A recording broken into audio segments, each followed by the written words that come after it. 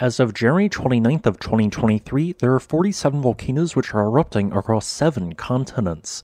One of the 9 actively erupting volcanoes within Indonesia is the Ibu volcano, which is located on the island of Halmahera.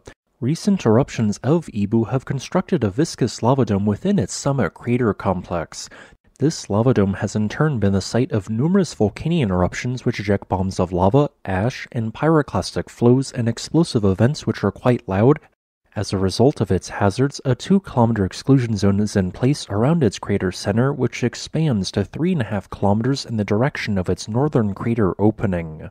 With this being said, here are this week's major volcano-related news stories. In Alaska, a volcano which is suspected to be active has now been confirmed as such due to the discovery of a geologically recent volcanic ash layer on the volcano which definitely originated from it. Meanwhile, in Chile, the volcano which produced the largest explosive eruption of the 2010s decade once again sent ash particles into the air, but this was not due to a new eruption. And in Chile, Lascar most likely erupted once again, with its alert level being quickly raised from green to yellow and then yellow to orange in the last week. Lascar had previously ended a several-year-long period of no eruptions occurring when it unexpectedly erupted on December 10th of 2022. Although that eruption quickly waned, the level of seismic activity at the volcano remained above background levels, which occurred alongside persistent thermal signatures visible from satellite. Then, on January 23rd of 2023, persistent thermal signatures returned at the volcano alongside an increase in long-period earthquakes.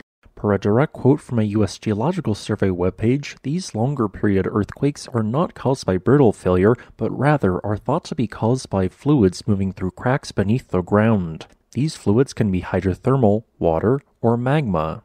As a result of these events, its alert level was raised from green to yellow on January 26th. Later, this activity further increased and an infrared camera detected what appeared to be the glow from shallow magma on January 28th. As a result, Lascar's alert level was raised from yellow to orange and a 10-kilometer or slightly more than 6.2-mile exclusion zone was put in place around Lascar's active vent. Although an eruption is not guaranteed to occur, one seems quite likely. If Lascar does erupt, it will likely involve intermittent volcanic explosions which often generate pyroclastic flows. In Chile, during 2011, the Puyehue-Cordón Caulle volcano produced the largest explosive eruption of the 2010s decade, ejecting a total of 1 cubic kilometer of volcanic rock in an eruption which was assigned a volcanic explosivity index of a 5. Although that fascinating volcano left behind a large obsidian lava flow during that eruption, it has not erupted since. Yet, on January 23rd of 2023, a weak cloud of ash rose from the volcano and drifted to the southeast. This did not occur due to a new volcanic eruption, but rather represented ash resuspension, as significant loose material still remains on the volcano from the 2011 eruption. In the Aleutian island chain, there are the so-called Islands of Four Mountains, which despite the name, consist of 6 volcanoes thought to be active in close proximity to one another. Although all 6 volcanoes are thought to have produced Holocene eruptions, only Cleveland has definitively erupted, as several of its eruptions have been witnessed in historical time.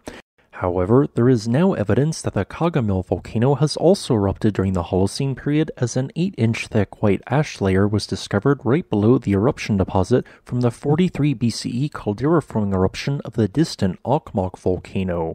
Thus, while this volcano has presumably not erupted in a long time, this provides evidence that it will most likely eventually erupt again. Here is a quick list of all 47 volcanoes which are currently erupting. Additionally, here are some volcanoes showing signs of unrest which are not erupting as of the recording of this video on January 28th of 2023. Thanks for watching. If you would like to request a specific topic, please leave a comment below. Additionally, I would like to thank this channel's patrons on Patreon and channel members on YouTube.